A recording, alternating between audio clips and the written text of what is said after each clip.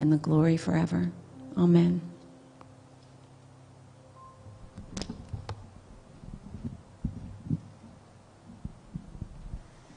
I don't know why that I like certain words. Maybe as a bit of a wordsmith, I like certain words like proclivity and propensity and penchant, which all basically mean the same thing. But I also like the word preclude. But I'm not married to just words that start with P. I don't know why I like the word druthers. I don't know why. I just like the word druthers. Well, if I had my druthers. Have you ever said that? If I had my druthers. It's kind of unique to North America, and it's kind of informal speech, but I just like the word druthers. And lately, I got to tell you, God hasn't always been giving me my druthers, my preferences. In fact, not too many weeks ago, as I lay in the hospital, now I was out of ICU, which I was thankful for. But I'm now up on third floor of the cardiac unit, and I am really struggling with AFib. And most of the time, it's real manageable. I told the nurses when it's manageable, I could sleep. When it's manageable, it's sort of like, I could feel it if I concentrated that my heart was a little irregular. But it's sort of like if I were to use a musical instrument, it's a piccolo inside. But for 2 nights and parts of 3 days, I battled a type of AFib that was not very manageable. And I couldn't sleep, so I got basically no sleep at night. I'm getting exhausted, and I described it to the nurses. This is not a piccolo. This is like if I had a tuba inside me. I could feel it through my back when I would lie in bed, and it's irregular. So it's boom, boom, boom, boom, boom, boom, all the time. And I could even feel my body kind of shaking with the irregularity of the heart. And so after that second night, I have a come to Jesus meeting with Jesus. Sometimes I have a come to Jesus meeting with other people, but I had a come to Jesus meeting with Jesus. And I got to tell you, I was getting a little angry. I don't get angry with God much, but I was getting angry. And by this time, of course, I'm up in my other room on the 3rd floor, and I can have the door closed. I have a little bit of privacy. So I'm walking in my room back and forth, and I'm complaining. And I'm telling God, and it's sounding kind of like this. I know as a pastor, you're probably not supposed to say this, but this is what I was saying, and this is at least close and a paraphrase of what I was saying. I said, listen, I have been speaking to this mountain of this AFib, and I'm getting nowhere. I mean, I can't go on like this. And so I'm going to let you know that all this stuff about speaking to the mountain, I'm not going to preach that anymore. If I can't get better, I'm not going to preach that anymore. And that stuff you told the disciples when you got up and rebuked the wind and you said, where was your littleness of faith? Implying to them, I'm saying all this, implying to them that they should have spoken to the storm. Well, what's this about? I'm speaking to AFib over and over, and I'm getting nowhere.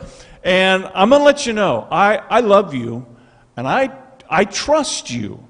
But basically, in Boatman paraphrase, I was saying, I love you, but I don't like you very much right now. That was my word to God, and then God was just silent. Just silent.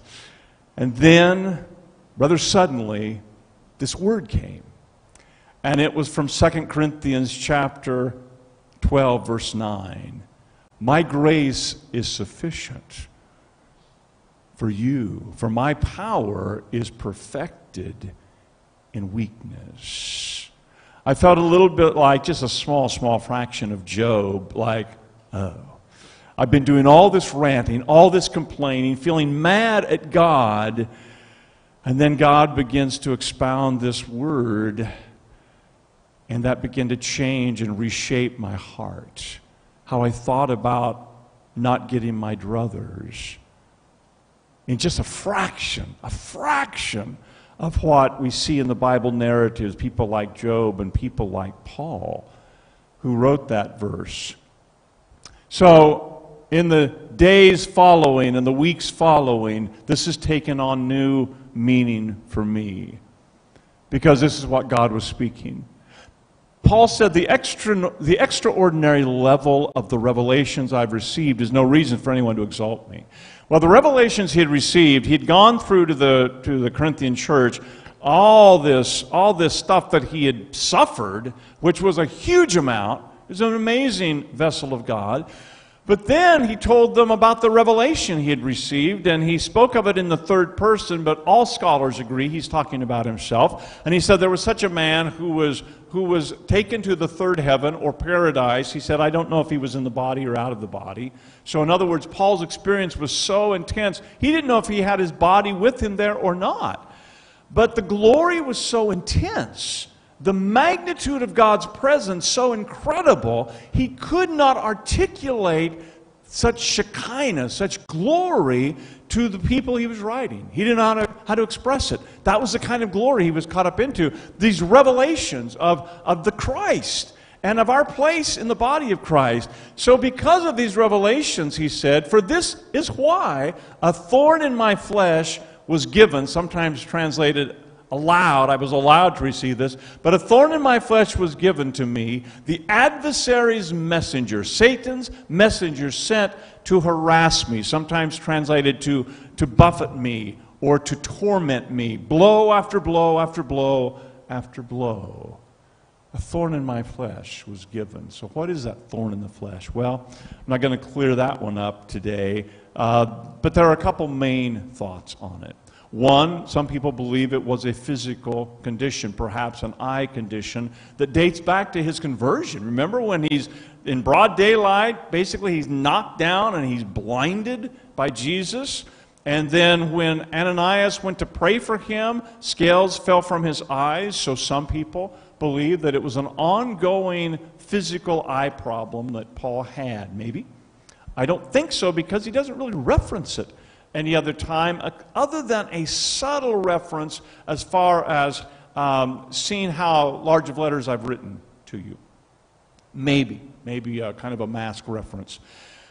But what I think is more likely, and what I think is the sentiment of a lot of Bible teachers and scholars, is that Paul's talking about the Judaizers, those Jewish people, formerly colleagues, who disagree with Paul's proclamation of Jesus. They don't believe Jesus is the Messiah, so they follow him. Not only do they rebel in the given towns around the Mediterranean basin where he travels, but they follow him, and they cause riots wherever he goes, or many places where he goes. And so Paul is beaten, and he's imprisoned, and all of this stuff because people don't like what he's saying.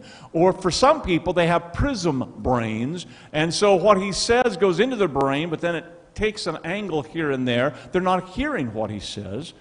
And so he's constantly plagued by this group of people.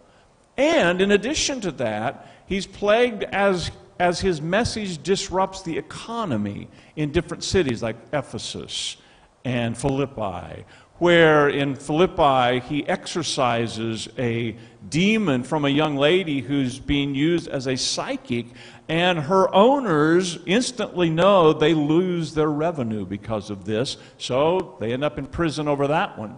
And of course he writes later to the Philippians from prison. And then in Ephesus, the economy is just starting to shut down because people are getting so on fire for Jesus that they're bringing all their stuff on witchcraft and sorcery, and they burn it, like thousands and thousands and thousands of dollars worth of stuff, and they're no longer buying the gods and the goddesses. And so the people who make those things don't like that, and so they get Paul in trouble. So those are the kinds of things that probably, I think, the thorn in the flesh, over and over and over, wherever he travels, he has to endure this. He is beaten, he is imprisoned, he's treated unjustly over and over and over. It makes anything I would ever go through in my life seem just about that big, like the size of a grain of sand. But that's what he went through. And he went through it again and again and again.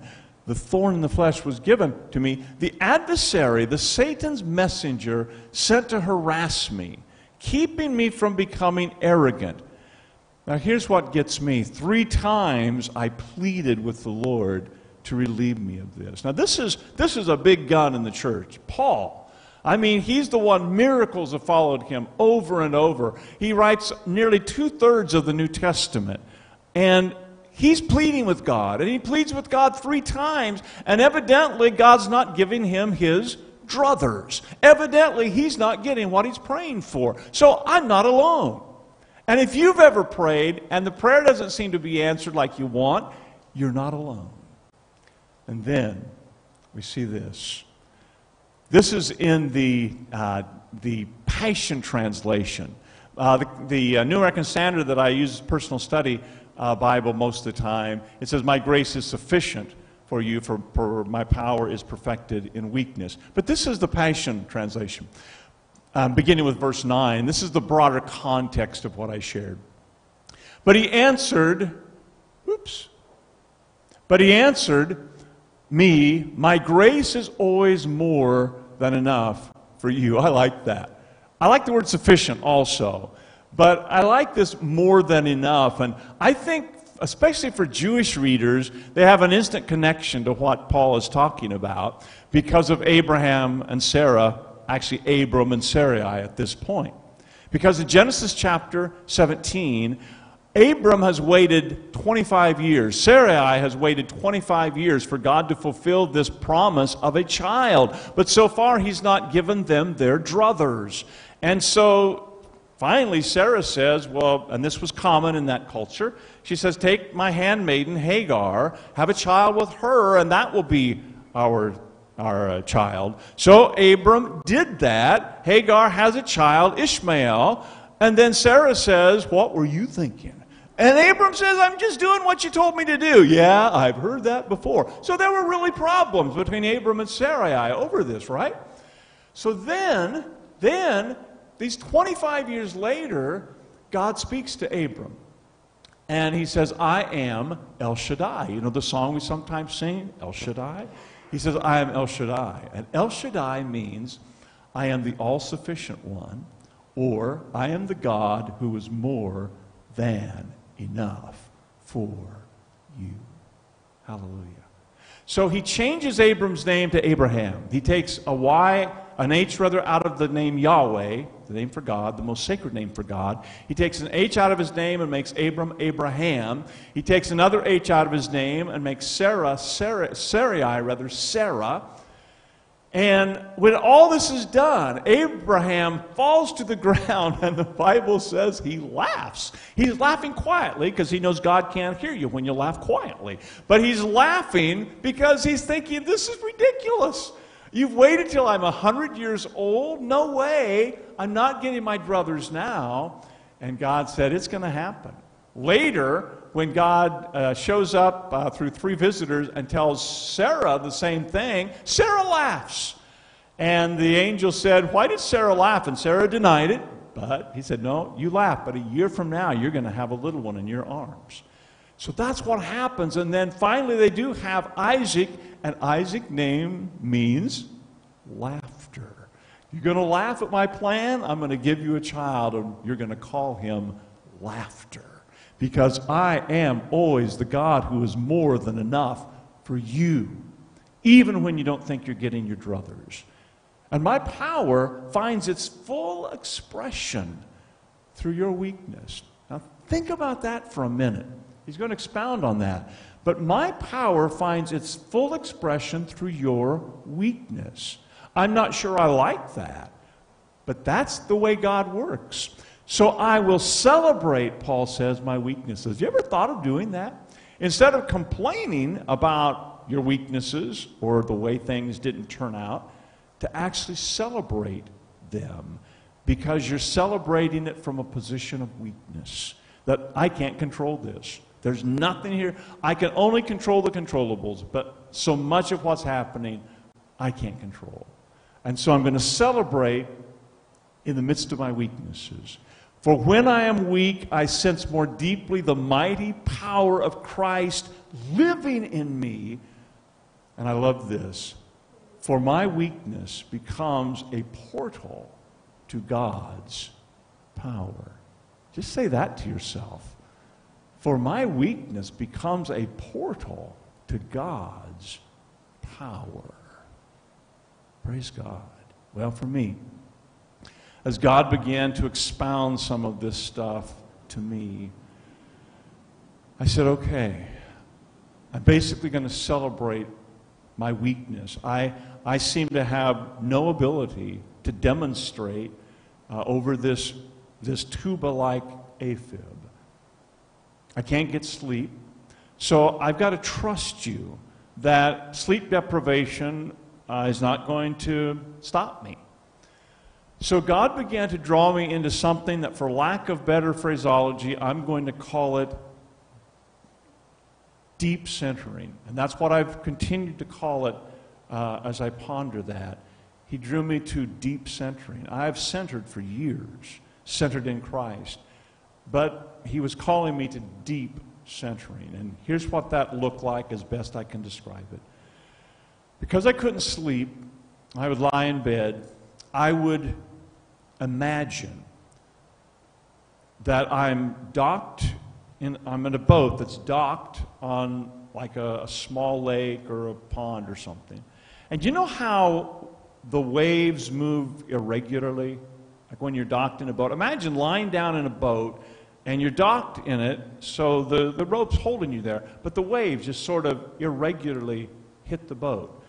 That was the tuba AFib. So that was in my imagination. I was in a boat, and I was lying down on a bench, and my tuba AFib replicated the movement of the water, or I should say, in my imagination, the movement of the water replicated my tuba-like AFib. And then, in the stern, I'm on this bench, and on the stern is Jesus lying there, resting as well, and I'm holding his hand.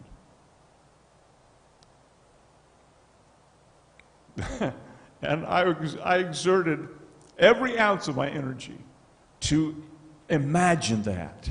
There I am in the boat with Jesus, holding his hand, and while the waves are hitting irregularly. And I'm not going to tell you that this was as good as sleep, but it revived me and it renewed me. I held it there for a long time, just every ounce of my energy in that deep centering, with that image of holding Jesus' hand while the boat is irregularly rocking in the water. He did it his way. He didn't do it the way I wanted it, but through it, he drew me to something deeper, realizing that even sleep is something he can get us through when we're not sleeping by drawing us close to his heart. So I'm learning something. And hey, I feel like I'm a beginner in all of this, but I'm learning something. Resting in God, loose ends and all. My life has lots of loose ends. What about yours? Resting in God, loose ends and all.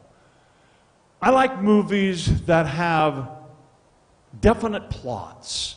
And I like it when it brings closure at the end and the good people win and the bad people lose and the guy gets the girl and the family gets together. Don't you like those kind of movies? I like that. But when you have in your family a resident film critic who competes with global competitors on film trivia, you're exposed to all different kinds of movies. So some of Caleb's favorite movies are not plot-based. He's not against those. But some of his favorite movies are dialogue-based movies. And a lot of times, they end what I would call with loose ends. They're up in the air. There's no closure here. So we'll watch a 2-hour movie, and it's got great dialogue, and then it ends. And I'm saying, are you kidding me? This is it? This is it? I mean, I feel cheated. I don't know what happened. Did he get the girl? Did they get back together as a family? Does he get the job? What happens? Caleb said, that's the point. You don't know. And Caleb was saying to me, you know, life's messy. Well, I don't want life to be messy, right? That's not my druthers. I don't want a messy life. And yet that seems to be exactly what we're called to live in this world that is fallen, that is broken, that is fractured. So I'm learning in the midst of it, resting in God, loose ends and all. See, I like scripts where young fathers get healed. I like scripts where older gentlemen who love to trout fish walk out of a COVID situation and fish again. I like that in the scripts, where kids aren't caught in the crossfire of divorce, where teenagers don't take their lives. Those are the kind of scripts I want. But I'm in a world where other things happen, where there are lots and lots of loose ends. And what are some of your loose ends? What are some of the loose ends in your life? Like maybe for some it's, I don't know if I'm going to have enough money when I retire. For some it's, I don't know if I'm going to have enough money to get through this month. Or maybe you're awaiting a doctor's report that could be life-altering in your life. Or maybe you're wondering, will that daughter or son be able to find a job in today's economy? Will they be able to pay for their college? You've got all these questions and loose ends. Or maybe you're thinking, am I ever going to have a fulfilling relationship? But is that ever going to happen to me? Will I ever get my druthers with that? And it's learning to rest in God, loose ends and all. There was this guy, this prophet named Elijah. And he got kind of accustomed, I think, to the miraculous. And he's called the prophet of power, sometimes called the prophet of fire. And Elijah sometimes had to live it pretty roughly, but God always came through in this miraculous way for him.